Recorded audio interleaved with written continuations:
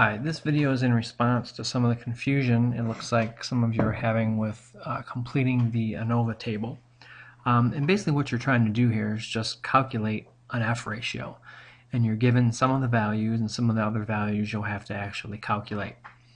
And also, once you've calculated your F ratio, we'll then be able to match that up with its associated p-value, or at least estimate what its p-value will be using the tables in the back of the book. So I'll walk through this step by step. So just as kind of a reminder, when we're calculating an F ratio, the formula that we're using is the mean square between divided by the mean square within.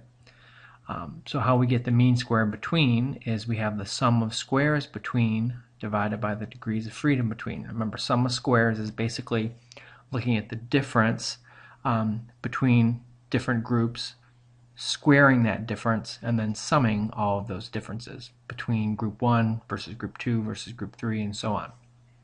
And then our degrees of freedom between is basically the number of groups minus 2, or minus 1, excuse me.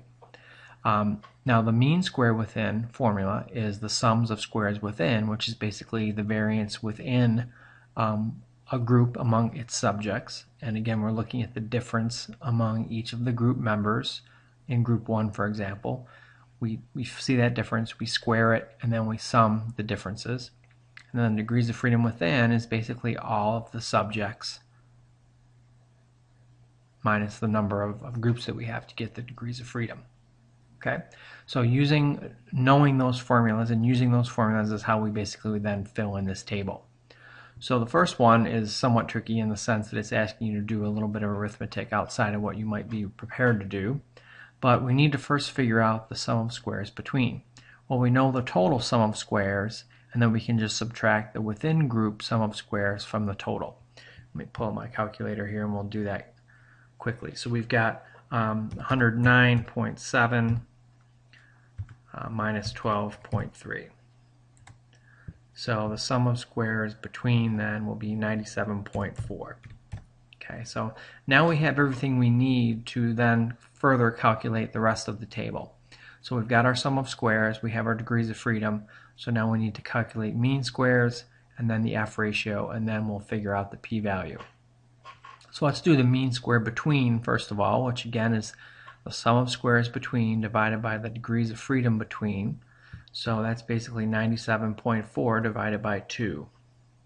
So 97.4 divided by 2 equals 48.7. Okay, now we do a similar function here. We've got our degrees of freedom, or sum of squares within, and then our degrees of freedom within. We're going to divide 62 into 12.3, and that'll give us our mean square within. So we take, so let's clear this. We've got 12.3 divided by 62 equals 0.198. Okay, now the last step to get the F ratio is now again we'll go back to our original formula. We've got the mean square between, which is this 48.7 number, divided by the mean square within, which is this 0.198 number. We divide 0.198 into 48.7, and that will give us our F ratio. So we've got 48.7 divided by 0.198. That gives us a very large F ratio of 245. Okay, now in order to get the p-value, what we have to do is go back to our tables in the back of the book.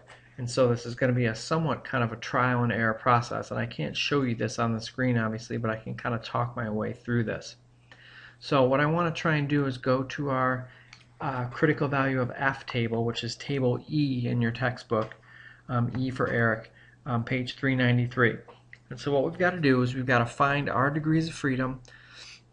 We're going to go to the table and then see if we can find our F value, and then see which table that is in. So in other words, is it in the 0.05 table? Is it in the 0.01 table, and so on? And then it'll give us some idea of the p-value associated with that F score. And and a rule of thumb, because that is such a large f-score, that's a huge f-score, you know it's going to be at least less than 0.01 because that is a very large f-score. So that gives you some idea of the estimation of what the p-value will be. So just to make that process a little bit easier, I'm going to go to the portion of the table that is labeled 0.01 two-tailed test, which is on page 395. I'm going to find my degrees of freedom between and within of 2 and 62. In this case, 62 isn't an option on the column for degrees of freedom within, so I'm going to go with degrees of freedom between of 2 and degrees of freedom within of 60. And the f-score associated with that level, 0.01, is 4.98. Now our f-ratio is much larger than that, so we know the p-value is going to be much smaller than 0.01. So we go to the next table on page 396. We go back to our degrees of freedom of 2 and 60, and the f-score associated with that degrees of freedom and that p-value is 7.76. Now again, our f-ratio is much larger than 7.76. So we know that the p-value associated with this f-score